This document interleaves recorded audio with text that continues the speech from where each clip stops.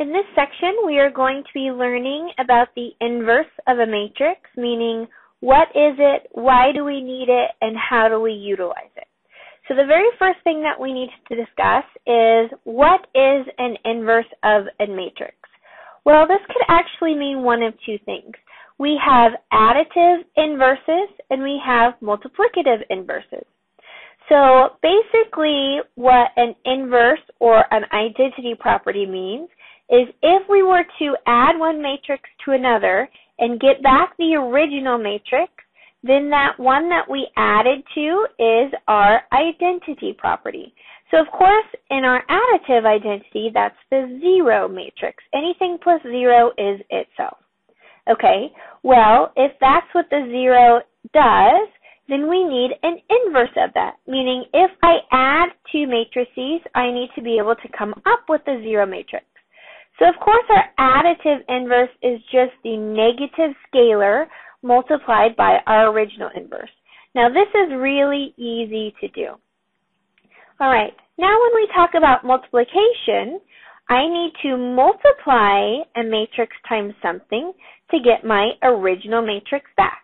Well, we've already learned that that's our identity matrix, where we have ones on the main diagonal and zeros every place else. Now we know that these can take on any dimensions, hence my sub n for n dimensions. The only qualification that we know is that this guy has to be a square matrix.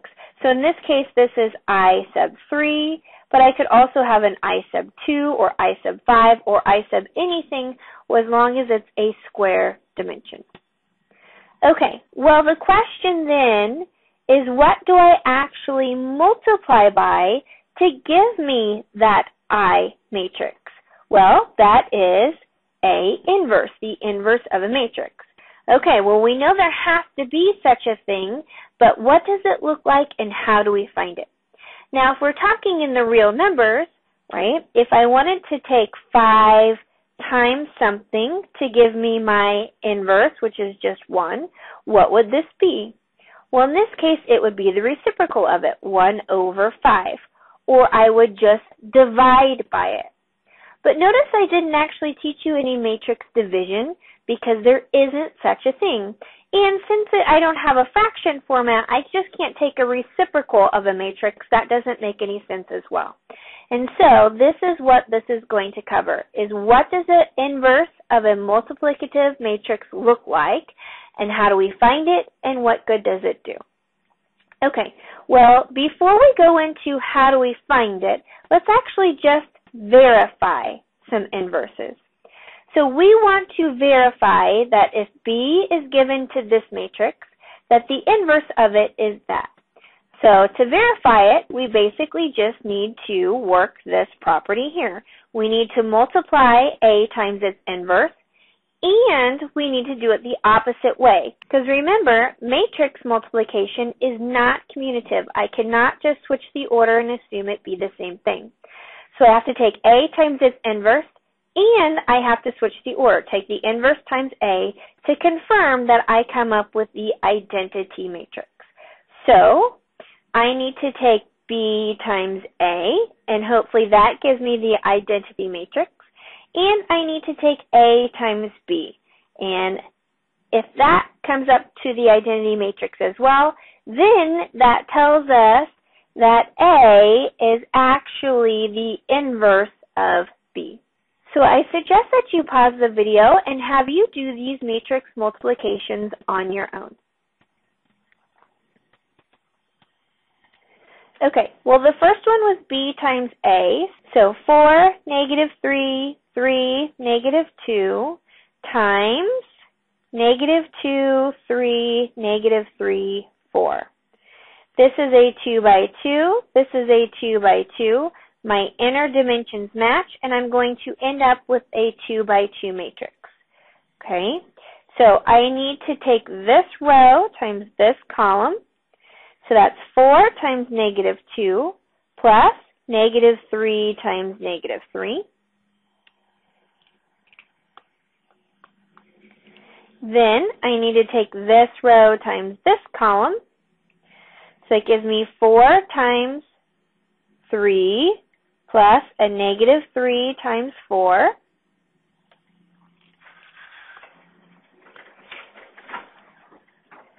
Then I do this row times this column. 3 times negative 2 plus negative 2 times negative 3. And last, this row times this column, which gives me 3 times 3 plus negative 2 times 4. And so let's see what we come up with here.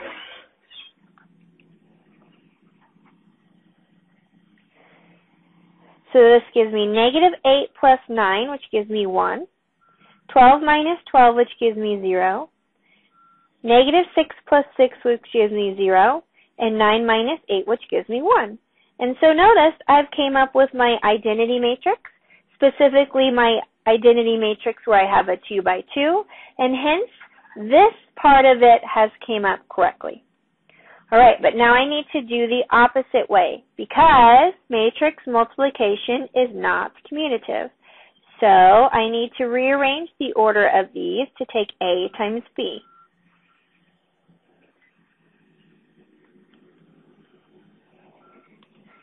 So this row times this column, which gives me negative 8 plus 9.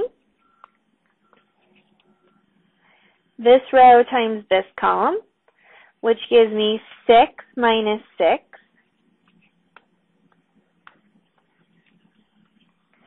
This row times this column, which gives me negative 12 plus 12.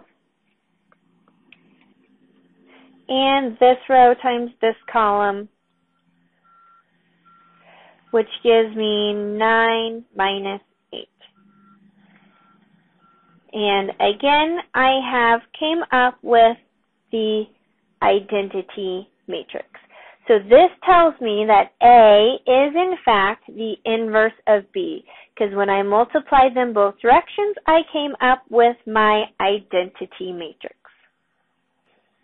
Okay, so let's see if we can find an inverse on our own. So they gave us matrix A here, which is 2, 1, 0, 1, and we want to find the inverse of matrix A. And we're going to find this inverse by using that exact same property that we just discussed. A times A inverse equals 1, equals I, or identity matrix. So let's set up this here. My A is this. I don't know what my inverse is, so let me just put in some letters there. A, B, C, D. And I know that this has to come up to be my identity matrix. And now all I have to use is matrix multiplication and matrix equivalency. So I need to set this up, multiply these two matrices over here on the left, and then actually set it equal to this here on the right. Okay, so here's the way it works. This row times this column is going to be my top left. So I have 2 times A plus 1 times C. Then this row times this column gives me 2 times B plus 1 D. Switching my rows here. This row times this column. A 0 times A plus a 1 C. And last but not least, this row times this column. A 0 times B plus 1 D. And I know that that has to be equivalent to my identity matrix, 1, 0, 0, 1. Well, if I'm talking about matrix equality, this has to equal 1, this has to equal 0, this has to equal 0, and this has to equal 1. So I can just set up each of those respective equations, and that's going to give me my A, B, C, D, and what my inverse matrix is going to be. So if I set these up, 2A plus 1C is equal to 1. 2B plus 1D is equal to 0. 0A plus 1C C is equal to 0, and 0b plus 1d is equal to 1. Well, these last two equations are really going to make this easy for me. Because I had 0 in this matrix, it's going to be really, really easy. So here, of course, 0 times A is just 0. So that tells me that C is equal to 0 if I just solve this equation. Okay? Same here with the last equation. If I were to eliminate that, that would tell me that D is equal to 1. So now I can just substitute my C and D value back up in these two equations to figure out what my A and my B are. So if I have 2 times A plus 1 times C, where C is equal to 0, and that one's equal to 1, well, that tells me that A is equal to 1/2. And here I have 2 times B plus 1 times D, where D is 1, is equal to 0, or 2B is equal to negative 1. That tells me that B is equal to negative 1/2. And so that gives me all of my variables, and so now I can substitute it in here to tell me that my A inverse is equal to 1/2, negative 1/2, 0, and 1. And if you don't trust your algebra, you can multiply A times A inverse to tell you that it gives you 1, and you can multiply A inverse times A, and again, to confirm that that equals your identity matrix. So this example was really easy, right? We just need to use the properties of matrix multiplication and matrix equality to come up with our inverse matrix. But what happens if we have more complicated matrices where these equations aren't so nice to be able to figure out? Well, that's what I'm going to show you in the next video, is how to find a matrix inverse when it's not so easy to set up in this format.